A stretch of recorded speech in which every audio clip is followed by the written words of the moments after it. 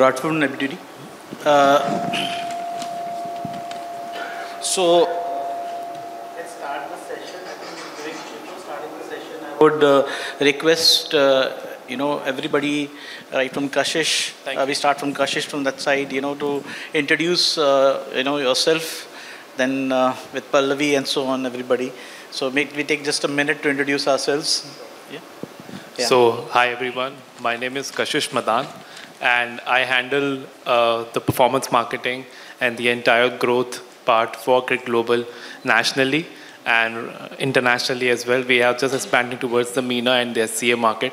So, this is like, if I talk about my overall experience, I have an experience of 10 plus years in online gaming, and I have worked for brands like Adda 52 and 9 Stacks Poker in the past, along with international gaming. So it's a pleasure to be in here today. And thank you so much for having me here.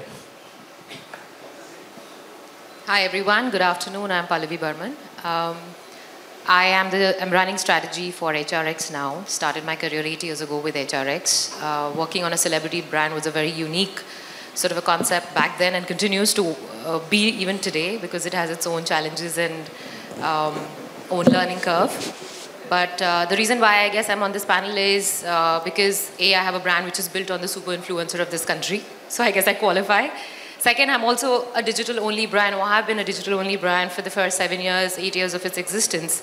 So I guess these two things make a cut for me. Personally, if I have to talk about myself, I'm a big fitness enthusiast myself. I run half marathons, and I practice calisthenics. I love cooking. I love reading. I'm an avid traveler. Love everything that's expensive and lovely in this lifetime. Thank you so much. Good afternoon, everyone. This is Sunil Nath. Just 1 minute, I know. So I had e-commerce and digital at Galdama for India and ASEAN countries. That's all. Hi, everyone. I'm Jahan. I head the creative content and channels for Pfizer. Before this, I have like 14 years in advertising agencies, and this is my first stint from the client side, so bringing best of the both worlds. Hi everyone, my name is Geet Rathi. I lead marketing and brand for Mosaic Wellness. Mosaic Wellness essentially has 3 health and wellness digital platforms for men, women and kids. Man Matters, Be Bodywise and Little Joyce. So again, we also use influencers to a large extent, so looking forward to the discussion today. Perfect.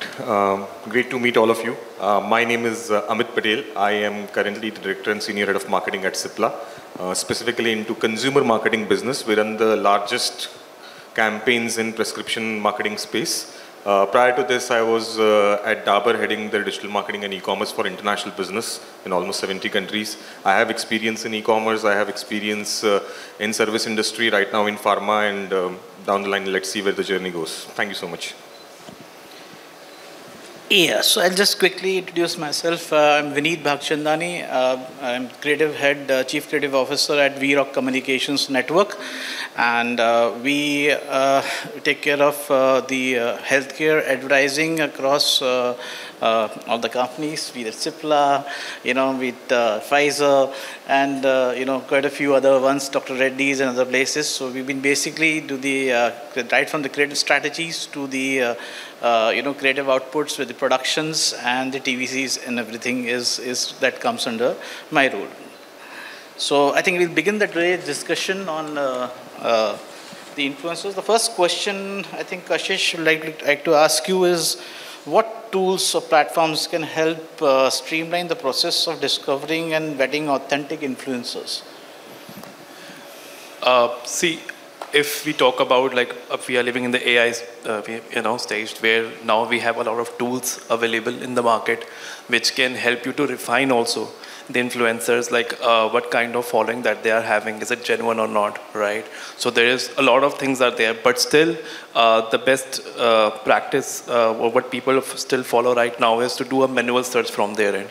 So when I say manual, if for example, if I am for a particular affinity or if a particular category I'm looking for, brands from their end now, they do a research, right? And then they, of course, they tell us, this is what we are looking for. They have their own criteria, they refine everything from their end because they have their tools available with them. But if I talk about the brands that I have worked with, most of them, they want us to do the manual search, right? Look for the influencers, how authentic they are. We also have the tools available with us, so we can also check it from our end that what kind of content they are posting. Is it really relevant to the brand ethos? Like if it's for the healthcare, then the person should match that criteria. And this is what how things are right now. But apart from that, when we do all these manual checks, what kind of posts that they are, what kind of content that they are creating, how authentic it is, and what kind of comments people are putting it in there, right?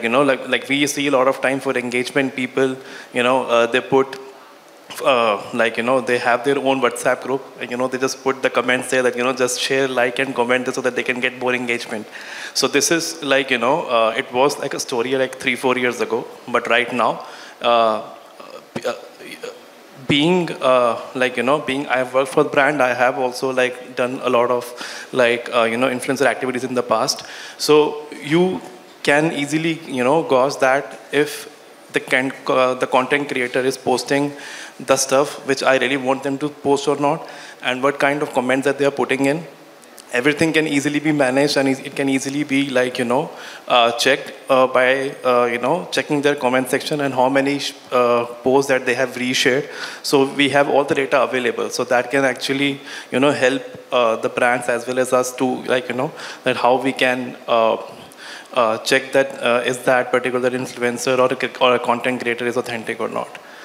So manual research is something which people still believe in. Doesn't matter how many AI tools come into the picture, but of course after 3 to 4 years it will be all based on the research as per the AI, because it gives you the demographics demographic advantage as well, and of course there are other factors as well, but AI will play a key role in the next 2-3 years.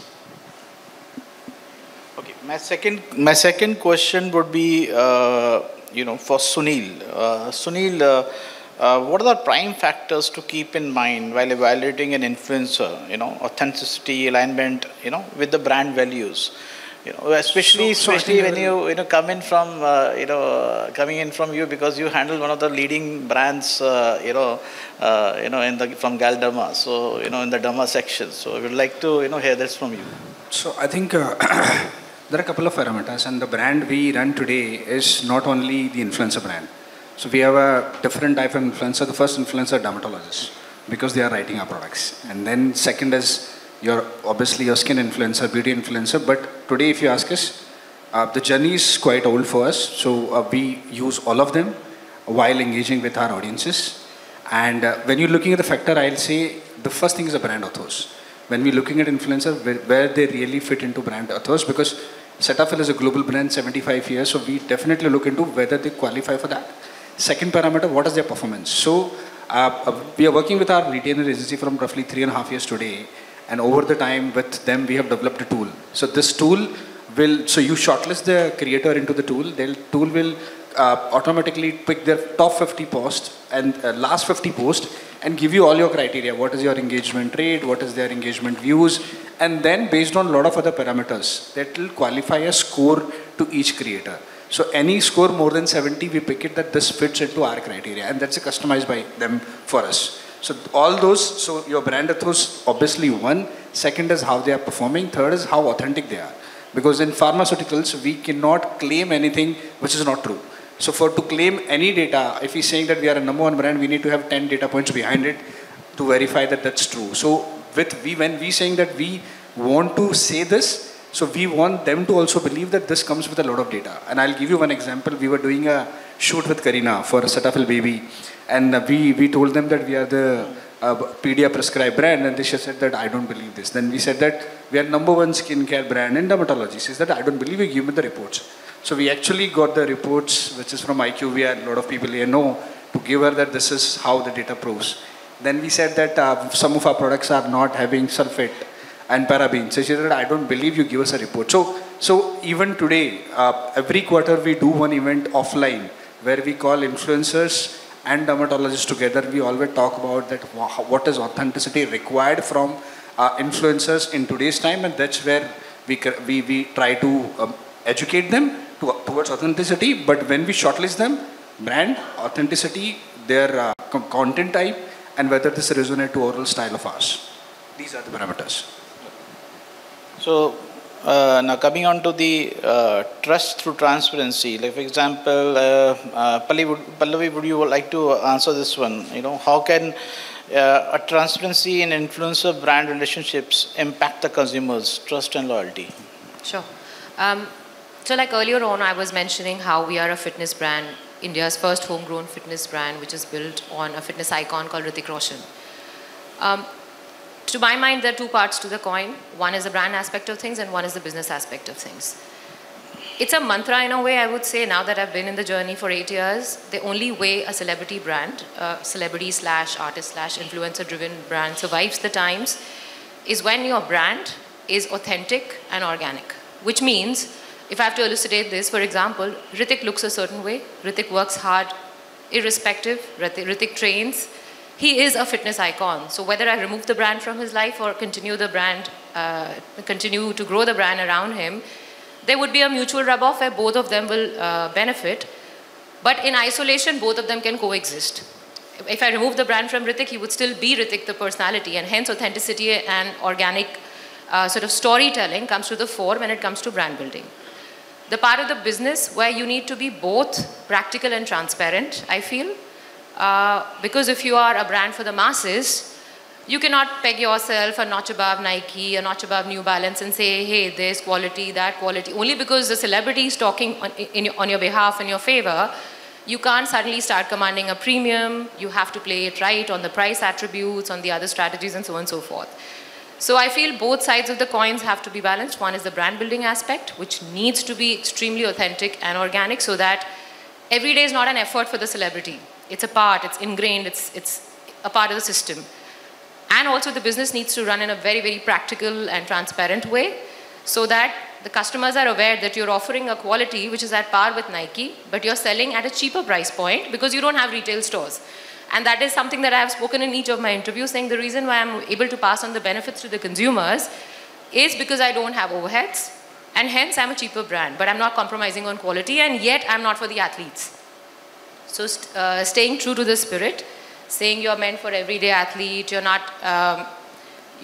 talking the same language across the board through micro-influencers, working on user-generated content, featuring all of them in our campaigns alongside Hrithik. So if you see our campaigns in the past few years, a lot of real people have featured. They're all a part of the influencer community because the way we kind of work on our campaigns is we get them to become an extended part of the HRX family. They grow as the brand grows, they grow as the business grows, their followers, we kind of aid them in acquiring followers by reposting the content through the celebrity or through the brand page, by featuring them in the campaigns. So the end goal is not just improving their metrics or KPIs, the end goal is also becoming a certain somebody, a voice or a key opinion leader in the world of fitness. So we actually tend to work on each of our quasi-family members as an opinion leader or a thought leader in the industry. Now that strategy has really worked when it comes to instilling trust in the people. The campaigns are absolutely authentic and kind of created by people themselves at times. The one during COVID actually won us a YouTube award for the maximum number of organic views without any promotions, without any kind of marketing. That's because the real people featured in that campaign. It was actually a user-generated content-led campaign. So I guess these are the 4 or 5 things that we have kind of maintained throughout, which have made us a trustworthy and opinion-leading brand in the fitness industry. Thank you, Pallavi. Thanks for your detailed, description on the entire scenario. Jahan, what would now my next question would be with you, saying that what are some alternative matrix or methods for measuring the success of this influencer campaign, beyond the engagement, and the follower growth.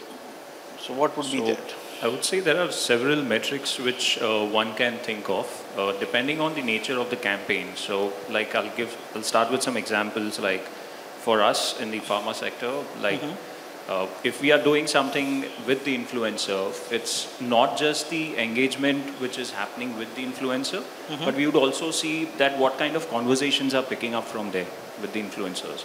So the followerships are great. If the person is, people are engaging with the post or whatever the influencer is throwing at, that's absolutely fine. But at the end of the day, if something is picking up in the clinic between doctors and the patients, the conversations about the disease, about the therapy or what needs to be done, if that's getting picked up, that's also a success for us. At the end, of course, the share of voice, the brand, the kind of traffic which is growing on the brand page, or the traffic which is, coming to the brand through different, touch points, it's something which is defining the success of the influencer metric. And how do you, incorporate the qualitative research methods into this influencer campaign if you do that? So we usually, of course, we do the market research, which is pre-campaign and post-campaign.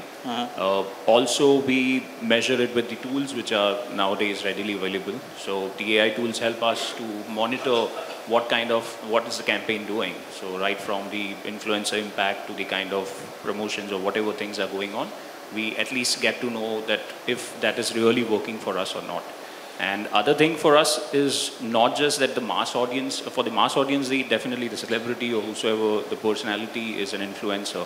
But at the end of the day, in the household, even a mother is an influencer. So, mother is someone who is looked upon, right? So, I can say that you see ads, Dettol or any other brands, like they always target the mothers because they are the face who is going to take care of the family from the health point of view, hygiene point of view. So, the mother is the first influencer which starts from home. Definitely the doctors, like Sunil mentioned, they too are the influencers because majority of the conviction which the doctors can build, it's something which none of the advertising channels can do. Because at the end of the day, certain brands, certain products in pharma, the doctors are the advocates. They are the one who would at least push for that this is the best thing for you or your child or whatever the thing is. So I think influencer parameter are at different levels and the metrics can be defined in these manner, the nature of the campaign. And there's a question which I'll just throw open for you guys. What role can AI or a machine learning play in measuring the effectiveness of the influencer campaigns, basic efforts? So, if you would you like to answer? Yeah. I'll just take it up because I have a very contrarian view when it comes to creating an influencer campaign.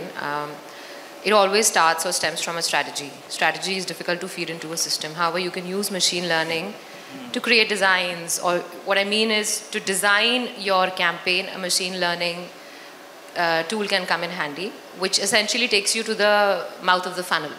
It gives you the short list. You crawl around and you identify, okay, this is my set, worth talking. But when it comes to identifying, drilling down, working hand in glove, I genuinely feel that a human interface is priceless, is irreplaceable no matter how advanced AI gets, because what you generate out of it is what actually feeds into the brand in the most sort of relatable way. So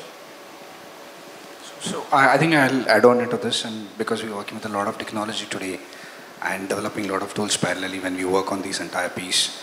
Yes, like Jasmine mentioned that yes, it requires the human touch, but I think when it's come to the entire measurement, like you're saying, the impact piece, I think that's it's gonna play a role. And then ultimately over the time, what will happen, that what is working for you, what is not working for you, which even today, a lot of time, human have to spend a lot of time to analyze whether this campaign really worked right. Completely. So after maybe one campaign, two campaign, three campaigns, you will have your top 100 creators where you just go them and give them a campaign and they start performing for you. So that analysis will be definitely taken care. And I think AI is now everywhere embedded. So it starts throwing data and data start making sense for all of us.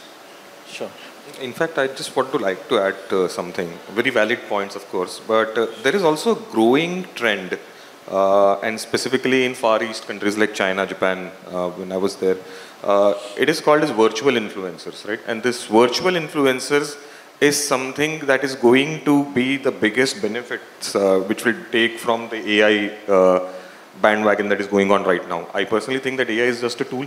What we feed into that, actually what strategy that we make in the boardrooms, and you use that tool to do work faster, to get things move faster. That is the best use case of AI. And I believe when we were discussing a campaign targeted towards kids, right? The campaign is called Toughies. We talk to kids who are from 1st standard to 5th standard. and we wanted to build affinity with them. Now they are not going to understand a brand. They are not going to understand if I'm going to talk to them about, say, inhaler usage or a device technique. But they'll have a very strong affinity to a cartoon character, right? They might not understand the nuances that why is mama giving me this inhaler. But if I see that my friend is reading a comic book with this lovely characters into it in a fictional place, and you give a moral out of that, I think that is something that will follow. And this can be easily created with AI these days, whereas earlier we used to draw everything by hand. It saves a lot of time and energy and money, right? So I think these are the pockets where AI can make a very strong impact, specifically in this emerging trend of virtual influencers. Thank you. Thanks, Amit. My next question will be for Geet. Geet, what are the benefits and challenges of exclusive partnerships between the brands and the influencers? So if you could throw some. Yeah, I think I feel there are very two distinct features about health and wellness marketing specifically, which is different from a regular marketing. One, it's obviously outcome based and it takes time. And two, I think the burden of proof on outcomes is quite high on marketing. But the tricky part is that it's very easy to make claims, right? And ours is a trust deficient country, and especially the kind of TG that we are reaching out to via influencers are very evolved audiences, right? So I think the one obvious benefit is that if you stick to a particular influencer that is vouching for your particular platform or for your service or product, I think it builds a lot of trust versus the influencer every other day coming and promoting some other product. So I think that reach that you get from the influencer, you also start building trust with that. So that's, I think, the obvious benefit. I think the other non-obvious benefit that I realized is, like, as brand custodians, I think in the initial days I used to get very happy when I find an influencer who is excited and has a lot of conviction and sees the brand and the proposition like you see. But the tricky part or the other side to that is that these people also come back and say, yeah, let's tweak this, ye change kar leta hai. And it's very hard as brand custodians, that's very scary for us.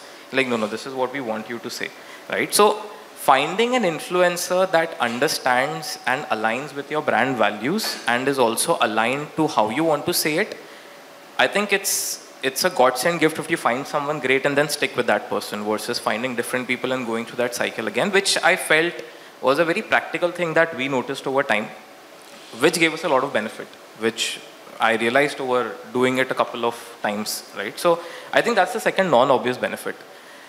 Now the challenges, of course, is justifying the ROI, because obviously for exclusive partnership, when you category block particular influencers, then they also charge you higher. So figuring out whether this influencer will work for you or not work for you, and then justifying a lower ROI for that, to which you potentially don't know how it might turn out to be, is obviously a tricky part. So that's the challenge that I feel is there. And second is, obviously in today's day and age, influencers also get cancelled a lot, right? Like, they have their own personal opinions, they talk about a lot of other different things, and if an influencer gets cancelled, it's upon the brand to realize or take a call whether you want to stick with that influencer or not, through thick and thin, right? So I think that's a tricky challenge that we've also seen in the past, and then you need to take a call whether you want to stick with that influencer or not. So do you think so that long-term relationship with the influencer, does it exist, or does it, or is it like in the brands like HRX, the brands are like completely, there's a different scenario. But I'm especially when it comes to the other brands. I mean, what do you mean where do you see the sustainability or the long-term relationship happening with the brand? Do you want to add something, Pallavi, first? No, I just wanted to say to what you're saying, Geet, thanks to the advent of the long-term relationships with influencers, there are alternate retail structures which are also kind of emanating, which is of great advantage to businesses and brand managers and marketing managers. Now, most of these influencers are ready to collaborate on revenue share as well, which was something which was unheard of. So if you don't want to top-load your campaigns, and if you want to sort of give it some time, and I feel that's a wiser thing to do, because any campaign needs that kind of incubation, warm-up, where people start catching on, start relating, the relationship between the celebrity and the brand. It's a good enough time, a 6 months to a 1 year, where the influencer is willing to work with you exclusively on a revenue share model, is a great win-win for both parties, I feel. I think I'll add on to this, in particular to our health as an industry. I think I'm trying this from last 2 years, if you really ask me. And every time when we select somebody, we say, you do 5 posts for us, Two will perform, three will not perform. And then you automatically lose the confidence, the creator. And so it's a too dynamic environment today that even the content creator are facing, where their content is sometime performing, sometime not performing. And this put you in a situation, do you really want to put so much of money by blocking these top 10 or top 20 creators? So bits and pieces you can try, but I think largely when I'm speaking to a lot of people like us, it's not happening, even today. But to answer your question, I do think I'm a strong believer in that. Like Lisa Mangaldas is one influencer that we used to work with at very early days, and we collabed with her a couple of times, and we had an exclusive partnership with her. And I think both of us benefited a lot, because the other thing is that influencers also have a very strong and good pulse of their followers. And if their followers are your consumers, I think the other benefit is that you also get a lot of insights from them sometimes, which maybe a lot of times are blind spots for us because we are too close to the brand or too close to the proposition. So I've definitely seen a lot of benefit coming in by having exclusive partnerships, because A, the conviction is very high in the influencer as well. And I think it's all about conviction, right? Because consumers or users can see that whether this is just a promotion or is the influencer really believing in the product and the service or not. So you're saying that you know, that I mean basically the creative freedom in the, you know, basically the sponsored content, you know matters a lot, and you know, or does it, you know, hinder, you know, how does it work basically? It's a very touchy topic, because that's usually the discussion that we end up having with influencers, where there's a fight and like in AR, I think I know my followers want this, I think this is how we should say it, and then we come in and say, oh no, this is how we know you want it. So it's a very thin line. I think I think that's what makes it interesting, that how do you find the balance. And therefore, if you're able to find somebody who gets exactly what you want to say and is also aligned to it, then I think you should just go all in on that person. I would just add to that, having more of a raw or organic kind of a creative works the best, because today your audience has become very smart. It's not like the audience in the 90s that, you know, any damn actor can come and just say anything. It's like they see what the kind of, you know, personality the influencer has, whether that matches with the brand. Is it he living by that particular thing which he's endorsing? So all those things matters, and I feel that the creative, again, if it's more organic or raw in nature, works the best. So my next question would be for Amit. Amit, what are the key elements of a successful co-creation strategy, and how can, you know, brands ensure the influencer creative freedom? Yep. Thank you for this question. I think this is what we discussed at backstage as well. Yeah, so I mean, I just wanted, like, you know, I think you, yeah, go ahead. That eventually a long-term tie-up with an influencer leads to co-creation, and in most cases it does. And I believe co-creation, it really works when you see your influencer as a partner in your journey. If it is just a tick mark, then it won't work. I think the greatest example of co-creation the world has seen, according to me, will be Air Jordans, where Nike partnered with Michael Jordan, and it created history. It resulted in billions and billions of dollars, right? I think what we are seeing right now, if I take examples of other type of co-creation, which might not lead to direct sales, but let's take example of Red Bull. The way Red Bull chooses its influencers in that particular space, high adrenaline sports, is crazy. Let's take example of another brand in the same genre, let's say like GoPro. GoPro also has a very specific set and choices. They try to read out what the people in that space are doing, and they try to go and have a tie-up with them.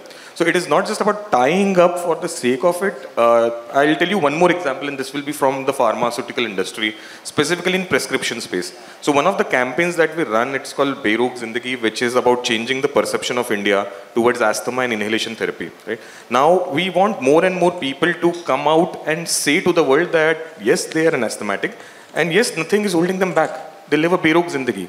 But because of societal stigma and myths, they refrain from doing that.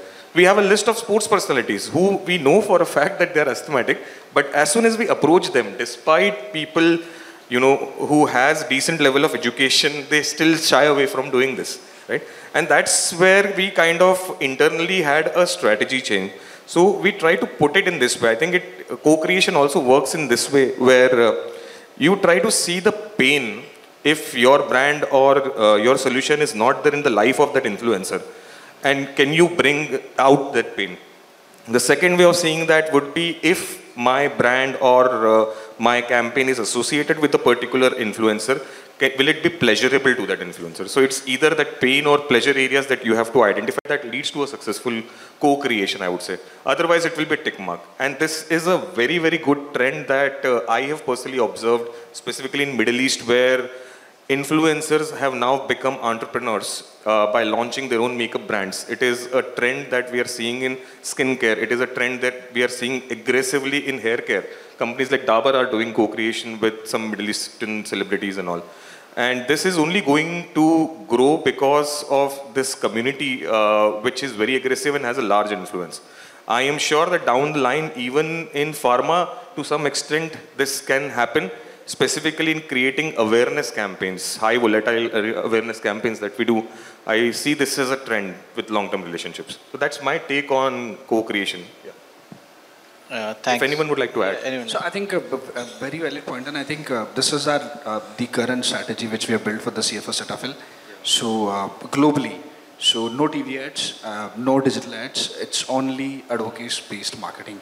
This is what we'll be looking at as a strategy, and I think in India we already doing this very well, and I think some of the people in this room already know that in April Cetaphil was trending on Twitter, although the brand is not on Twitter. And the first question was that why Cetaphil is trending on Twitter, and then the conversation is happening, and then we also realized the conversation happening and it's happening positive, so we then just fueled it with more memes, and people are keep sharing memes. But why this trend has happened? Because in last 2 years there's a lot of influencers collaboration has happened, which actually triggered a lot of organic interactions about the brand. And I'll give you an example. There is a creator, his name is Rohit Sachdeva, and he runs a beauty shop in Delhi. So he started with making videos. So he created a video about Cetaphil, 4 products, and it's a Hindi video. And then he started that video. He had roughly 600k followers. So video started trending, his followers started trending. By the time video reached 25 million, he had 1.5 million followers. So as the brand grew, a lot of content creators realize that, and today when we see, let's say in a quarter we're doing 100 collaboration, we see organically 200 people are also talking about the brand, and then we reaching out to them and we saying, okay, let's do a paid collaboration. The content doesn't work. But when they're doing organically, it's work. So I think whatever we as trying to influence, I think there are influencers who also pick the conversation and start building brands organically, like we're saying. So those organic conversations makes the entire scenario better for any brand.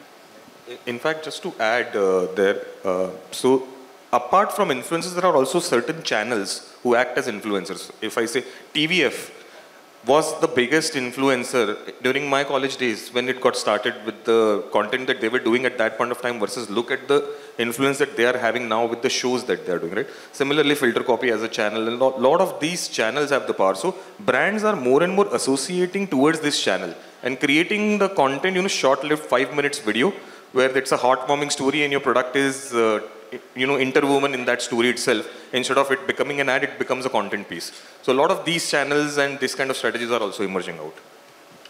I'll just add, I think co-creation is catching on in the field of marketing very, very actively, because if you just kind of backtrack and look at the influencers' modus of working, typically it is creator creating content, content creating community, and community generating commerce eventually, which is what is the dream that all of us live today, right? When you tie in, when you identify that right influencer whose community aligns with your own community, or rather brings in a new cohort that is wishful for you, I think there is no better way than to kind of co-create with them, because then you are allowing their audience to discover you, and your audience to discover them as the opinion leaders, which works really well in the favor of brands and businesses today.